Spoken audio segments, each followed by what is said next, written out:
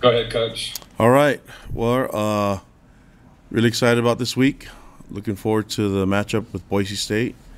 Had a fun weekend and got an extra day of rest, so our guys took advantage of that, and we'll be ready to practice today, this afternoon. So I'll keep it short and simple. Just take any questions you guys may have. Jared Lloyd, go ahead. Let's start with the obvious one. Kalani, what's the plan for quarterback this week? Yep. As far as right now, they're all still in contention to play this Saturday. So until we practice and get a look at them, no one's been taken off. So right now, as today, everyone's still available to play. Do you have any other injury updates? Nope, nobody lost for the season. So, nope, guys are still banged up, and guys are trying to come back, and so we'll see how that goes. But hard to predict from Monday to going into a Saturday game. But imagine we're going to get more guys back this week. We're hoping.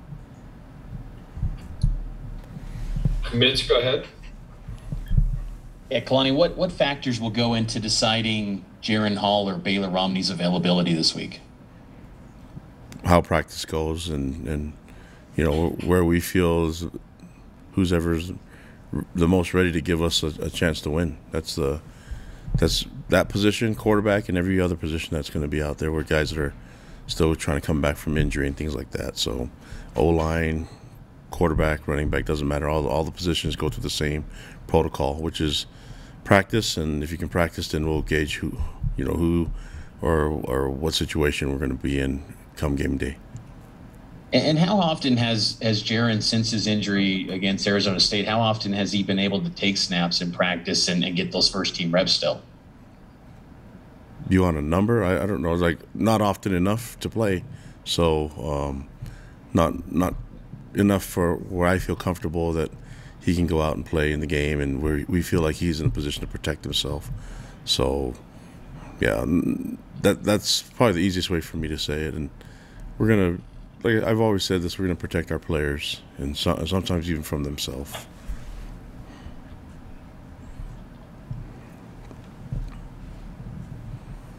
Okay, let's go Jake Hatch and then Jay Drew. Yeah, Kalani, in terms of Tyler's performance, going back and watching the film, were you struck anything different watching it a second time or a third time?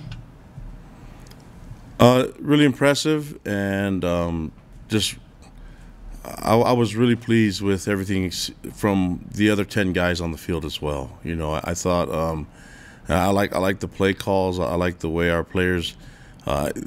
Utah State's one that defense that brings a lot of pressure, and I thought Tyler ran the ball the right way, and it's stuff that we thought we saw all week that we could get in practice, and so it's nice to see that transition over to the game.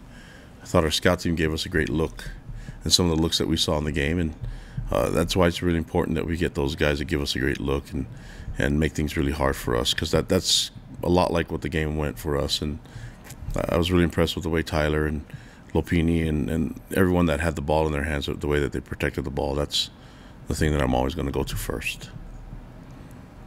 And what's your assessment of Boise State? Are they more of a similar Boise State that you've seen in the past, or are they any different this year?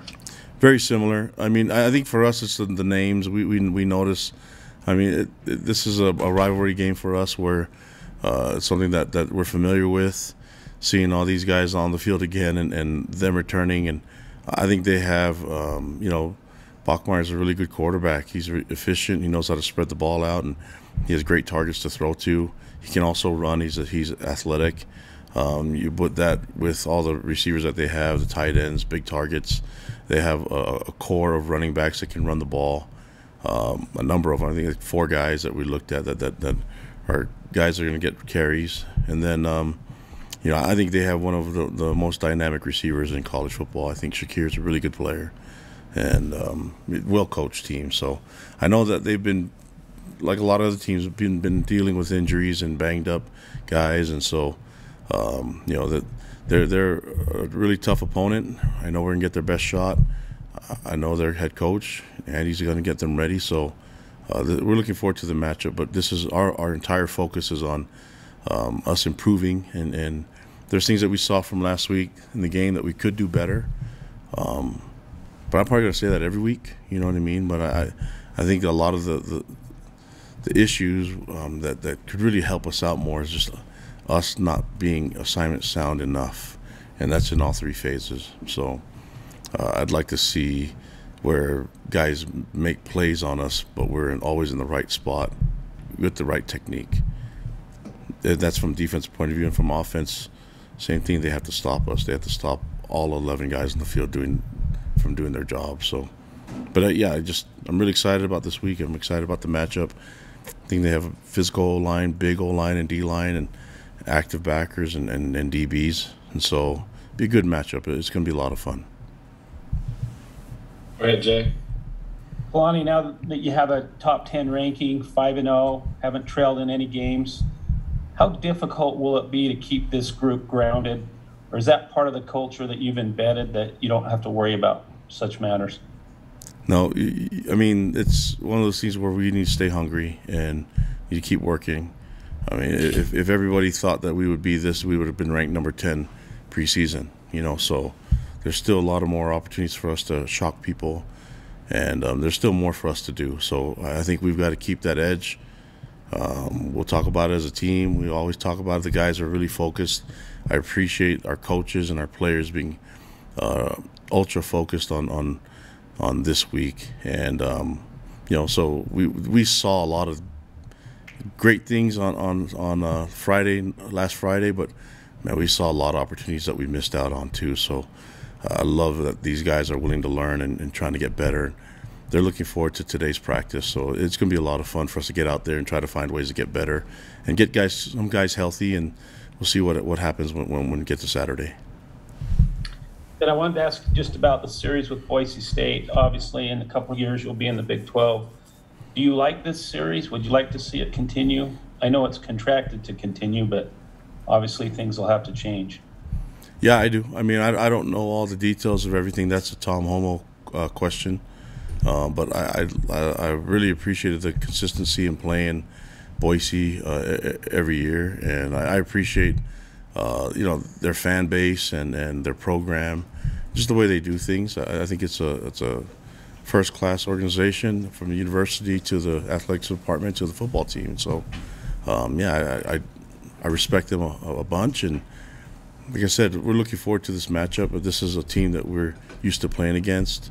There's a lot of really good people on that roster that we know and our players are friends with. So it's a we're geographically we're close enough where we know that there's some local people that are there, and like I said, we have players on our team that are good friends with players on their team. So it'll be a lot of fun. They're great coaching staff, and I think they're a dangerous opponent. We need to have all our focus on them and respect the game as much as possible. That means we need to make sure that we show up at our best this Saturday.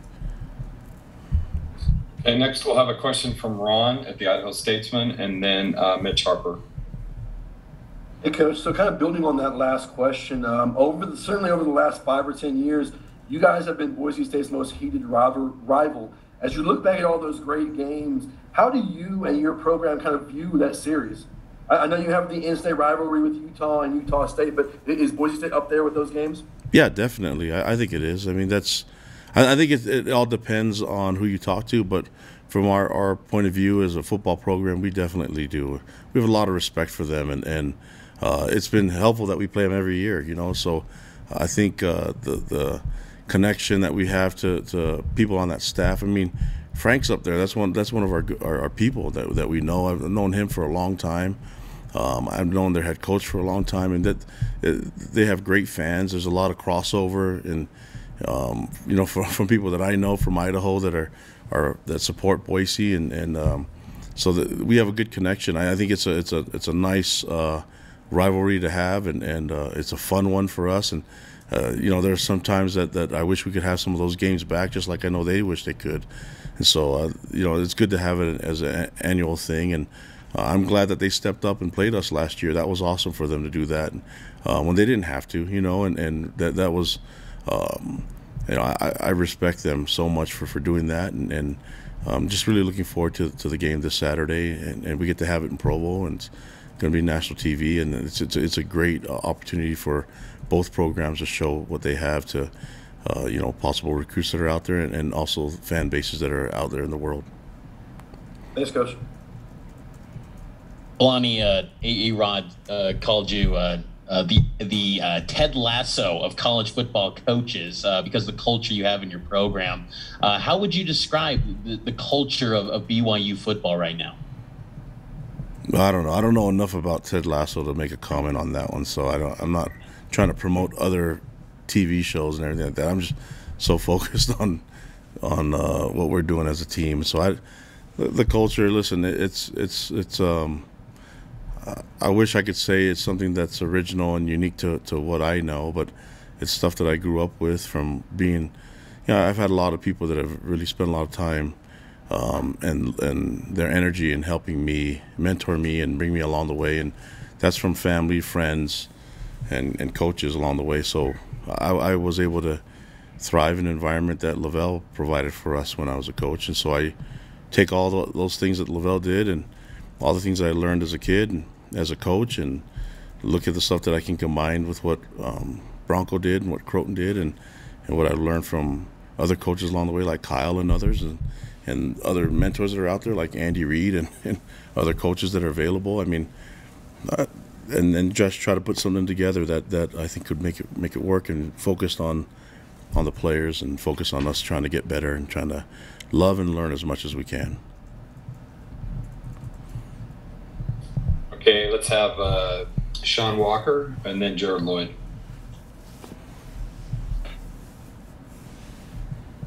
Yeah, Coach, I wanted to ask you about the depth of your secondary, because it's been obviously one of those areas we've talked about injuries kind of back there with the corners and the safeties kind of moving around a bit. But it seems like they just keep stepping up. And I think another really good example this past weekend was Jacob Robinson kind of thrown into the fire against his own team and coming up with that big pick and whatnot. But how deep is this secondary overall? And can you maybe just illuminate us a little bit on how big Jacob's game was on Friday? Yeah, it was a great game. It would have been even better if he would have caught the first one that he dropped. So that would have been awesome.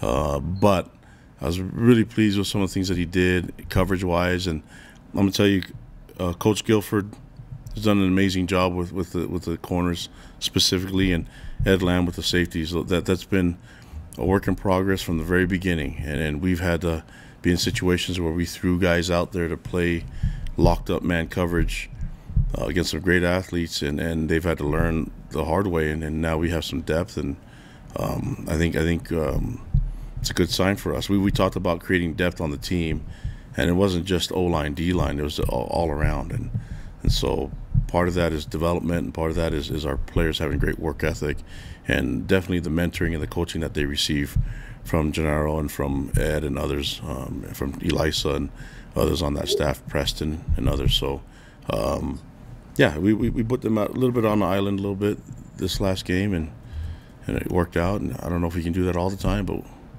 it gives us some some flexibility. We can be versatile with our play call sheet. Jared, go ahead. Kalani, you talked about physicality, and some of the fun plays from last week. We're watching some of those receivers make some big blocks. How important has it been to develop that physical mindset across the board? Because it seems like offense, defense, special teams, like that's what you want from your guys, and that's what you're getting, and that's what's contributed to a lot of the success. Yeah, I think the physical and tough part of the game comes down to what you're willing to do. It comes down to accountability. A lot of people think that it's just about being strong and being tough in those other ways, but it's just being accountable and be willing to do your part. So guys are willing to do their jobs. I mean, we've had great blocks. That's the difference between a good run and a great run is someone requiring that you ask to do their job and then do it an amazing job at it. And so we ask our players to do 1/11th, and great things will happen, and that's proof of it right there, and I'm just really grateful that I have young men that are willing to work hard and willing to sacrifice a lot of things and hold each other accountable. And when you do things like that, I think you can have a lot of success. But it comes down to who those young men are and having the courage to be the young men that their mom and dads want them to be here at BYU. And so I get to benefit a lot from those young men being raised up the right way. The other thing I was curious about, we've talked before about the idea of style points, how as an independent style can make a difference to some people, but you always talk about respecting the game. Do you feel like just that karma element and that respect for the game does help the team, just respecting, the college football in general? I think it's a big part of it. I don't know. I can't tell what other coaches should do and how fans should act, but I like having fans around, and I love being able to connect and compete against our opponents. So I don't know how everybody else wants to do it, but we could have got, as you said, more style points last year, but instead we chose to work some players into reps, and this year we're benefiting from those guys getting the development. And so if you talk about development, it's not just what they do in the weight room, how much stronger and faster they get. It's giving them the trust to get out there and play in games and rotate. And I've had people tell me, well, you guys rotate too much. How come no one's saying that anymore? You know what I mean?